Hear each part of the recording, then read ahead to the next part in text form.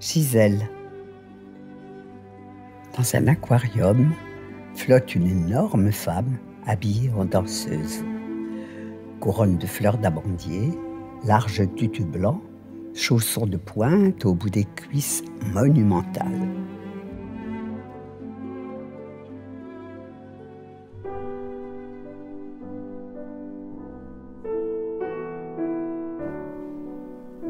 J'ai déballé tous mes cadeaux, ceux que maman m'avait offerts dans le temps.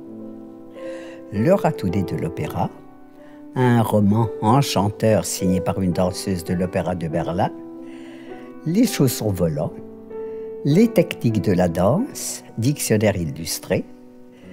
Oui, j'ai toujours rêvé d'être danseuse. J'en ai pris des cours. Mais c'est toujours la même histoire. Je m'embrouille dans tout, je me trompe dans les enchaînements. On me déteste vite. Des années à la lueur du néon. J'ai courbé le dos, tendu les bras, plié la jambe. À Cannes, chez Rosella, dans un grenier chez Zozo Parsifal, chez Madame Romanoir à Montreuil, pédagogie et chorégraphie, un complexe de studio à l'échelle départementale. À Neuilly, chez Gli Karaté. J'attendais toujours la rencontre décisive. Je courais les cartomanciennes pour savoir quand je danserais au Bolchoï. Personne n'a jamais cru à mes dons.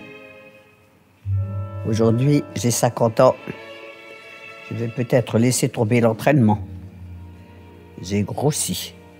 Parce que, entre-temps, pour vivre, je suis devenue caissière à Mammouth. Entre deux clients, je pique des chocolats dans le présentoir.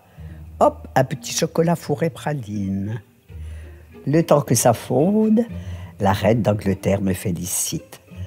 On acclame un port de tête tel que le vôtre, mademoiselle. Un autre chocolat. Les maîtres du ballet russe me font danser seul pour étudier ma technique, drapé de soie dans la nerveuse atmosphère des répétitions de Togo Ouest. Je m'envole. Le présentoir est vide. Je passe au bichoc aux fraises. Amour, amour, gerbe de fleurs. Long télégramme qu'on jette sur ma table. Plus je rêve, plus je grossis. Je ne me produis plus qu'à la caisse. Ma bouche est le trou noir devant lequel danse une sarabande de calories. Tournez, choco-vanille, bondissez, chocolat, valsez, lipides. Rien que du sucré, rien que du gras. On m'a jeté de chez Mammouth à cause du déficit rayon confiserie. Maintenant, je fais des ménages dans un magasin de fournitures pour animaux. À longueur de temps, dans les grands aquariums, je vois flotter de fausses algues.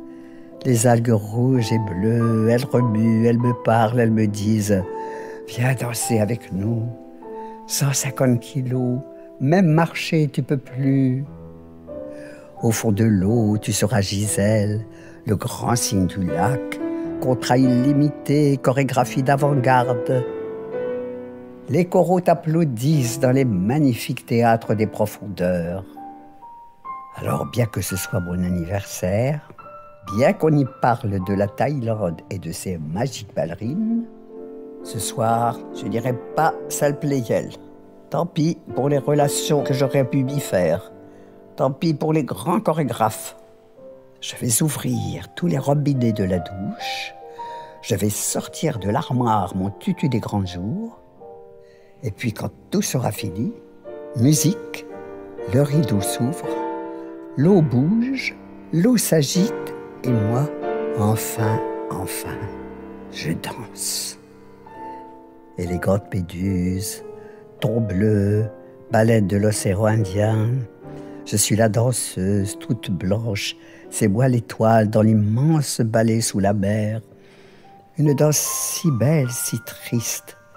Une danse calme, toujours la même, jamais la même.